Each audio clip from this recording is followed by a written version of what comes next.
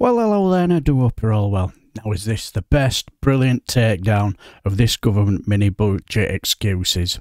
Now, what I mean is, after Baroness Smith had batted away our Lord Forsyth, brave attempt to defend this shower of incompetence in the government, for the mess that we're in, she then took aim at the hilarious excuses that they came out with after what had happened.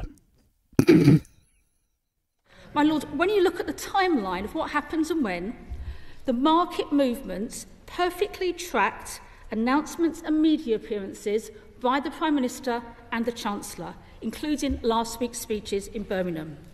The Chancellor claimed that the economic chaos was partly the result of additional pressure he experienced following the death of the Queen, as his statement came just 4 days after the funeral.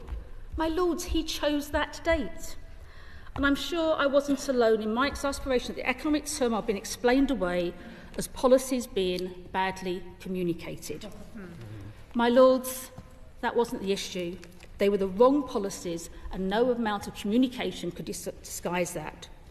But, my Lords, some excuses were more imaginative than others. And though not a member of the government, Noble Lord Hannon, who smiles at me, he probably knows what's coming next, he did try his best to help. I look forward to his contribution later. He remarked that the real reason for the pound's crash was really quite simple. And it wasn't because of decisions taken in Downing Street. The pound's value collapsed because, and I quote, "the markets are terrified of Keir Starmer." My Lords, this time the party opposite wasn't blaming the last Labour government, it was blaming the next one. It might be helpful to reflect that, on average, the last Labour government achieved higher annual growth than we have seen over the past 12 years of the Conservative government. And, my Lords, the Prime Minister and the Chancellor now claim to have listened. They say they've listened to the markets, listened to the public, they say they've listened to their own MPs. After 9 days of digging in on the 45p income tax rate, Liz Truss finally announced, in a massive U-turn during the Conservative Party conference, that it would remain. However, most of the mini-budget still stands, but it's only Monday.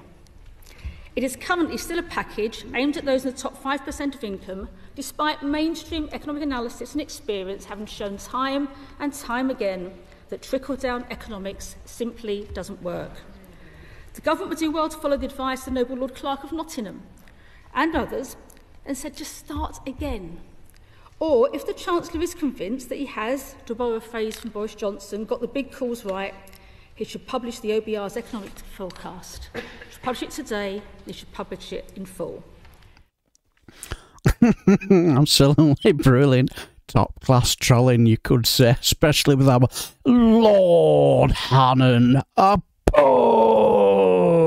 love to have seen his face when she was taking the rides. That would have been priceless. But it just goes to prove one thing, that when the shit hits the fan, they're nowhere to be found, are they? They're found wanting when it comes to taking responsibility for any of the mess that they cause. And it's always somebody else's fault, isn't it? Some of them excuses were priceless, weren't they? Jesus Christ, what cretins they are. Right, there'll be 2 more of these. And all I'm going to say is the last one. Oh, it's brilliant. You will love it. I'm guaranteeing you will love it. This is priceless.